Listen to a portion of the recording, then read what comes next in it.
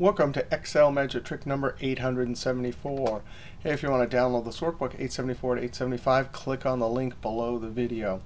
In this video, we want to do lookup rounding. Now, this is 874. Back in 873, we did lookup rounding. But here, what we did is we had a first column in a lookup table where the increments were all the same. So our solution was when we were looking up 1.95, we needed to get to the number here that was closest.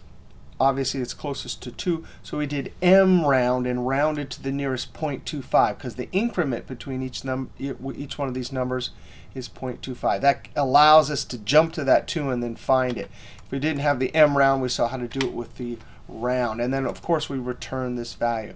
Now, in 874, we're looking up 1.6, but the increments are not the same between the numbers. So we're going to have to change our approach. Now, I couldn't figure this problem out how to do this, and so what did I do? I posted to the Mr. Excel message board, and Marcelo Branco posted a great solution. So the idea here is we want to look this up, right? The increments are the same, so instead of thinking of it as a straight lookup, we're going to think of it as a difference. So if we could compare this number to each one of these and get the distance, because our goal is to get to the closest number. So this 1.6 is in between these two. And we want it to jump to 1.7. So if we could take this number and subtract every one of these in a first column, we could get the differences, and we could look up the min. So let's just simulate that here. I'm going to say look up this particular value, F4 minus the score. Now, we're going to get some negatives, and we don't want those. We want, because if we said the min, it would pick this minus 3.4. So we really want the distance from 0, so we'll use the absolute value, ABS function. So if we could have this first column, right, when we were looking up 1.6, there's the smallest difference. So that's the number in the first column of the lookup table that's closest to that. All right, I'm going to keep this here just so we can look at it. That's we're in essence going to create an array like this inside of our formula and look up the min. That'll give us the position, and then we'll return our rate. So let's go ahead and do that. What we did over there in the first column in our formula, I'm going to say the ABS of this, minus, and we'll lock this range right here. So this will always give us, as we copy down, a different first column to look up. So if I hit F9, you can see we get our values. So that 0.099999 is that 1 right there. Control Z. I'm going to copy that because I'm going to use it again. What I really want, the lookup value, is the min of that.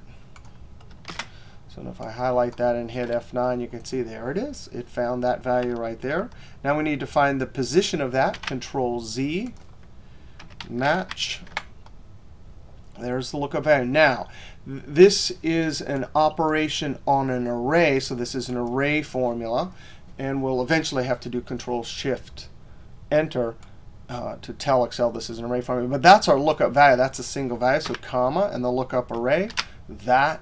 And notice what's beautiful about this is as you copy it down, the first column of the virtual first column will change as we copy it down. Now, notice the sort on this is how you usually see tables. And that's going to cause some trouble, and we'll come back to that in just a moment. I'm going to say comma and look up an exact match. All right, so if we highlight this and hit the F9 key, it gives us 1, 2, 3. So far, it's looking pretty good, right? That gives me the position. Control Z. So then I'm going to say use the index function. The column I want is this, F4, comma. So this blue range right here are the values we're going to look up. The match delivers the 3. 1, 2, 3. So that's the third value, and that is the value we want for this 1.6. I'm going to come to the end. That's the row number. Close. This requires the key strokes Control Shift and Enter. If you just hit Enter, it gives you an error. Control Shift Enter. Now I'm going to copy it down. Now we're going to have a little problem here, and it comes from this value right here, 1.45. 1.45 is exactly in between these two values. Now I'm going to change this first column here just so we can see. Notice I'm editing a formula. Even though it's locked, I can point to it and drag, and it will remain locked, and then copy it down. So what, at this position right here, here are the here are the values, the differences, the absolute values, right? So there's two of them. Yeah, that's right, because exactly this 1.45 is exactly in between there. So it's picking up with an exact match. It always, when there's duplicates, it takes the first one. Now, I'm going to copy this, escape, and I'm going to do exact match right here. Control Shift Enter, double click and send it down. Oops, I have to copy it down. I'm going to show you the three possibilities of match, exact match. And then here, I'm going to change the default 1 finds the largest value that is less than or equal to the lookup value. Control Shift Enter. This one won't work at all when it's sorted. Well, it won't work at all. And then this one I'm going to change to -1. Now -1 for match, or greater than, it finds the smallest value that is greater than or equal to the lookup value. But the table has to be sorted for this to work. I'm going to Control Shift Enter, double click and send it down. You can see with the table sorted like this, meaning remember this is going to be our first column, smallest to biggest. When there's a tie, it's not going to work. But no problem. I'm going to come over here, right click Sort. I'm going to say largest to smallest. And if you look in the match help under this match type, -1, it tells you, you have to have your table sorted. Now, actually, in this case, it doesn't matter. Match or -1 will return the correct value. No matter what you do, the default behavior, which is like approximate match in VLOOKUP, or 1, it's not going to work here.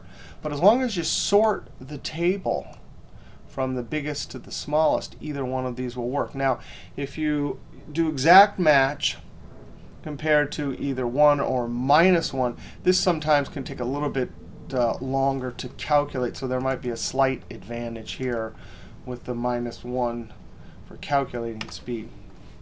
Oops, I forgot Control Shift Enter. All right, so that is looking up a value and finding in the first column the value that is closest to it. In essence, doing some kind of rounding. All right, we'll see you next trick.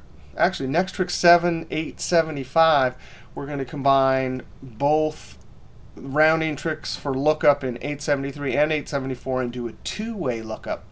All right, see you next trick.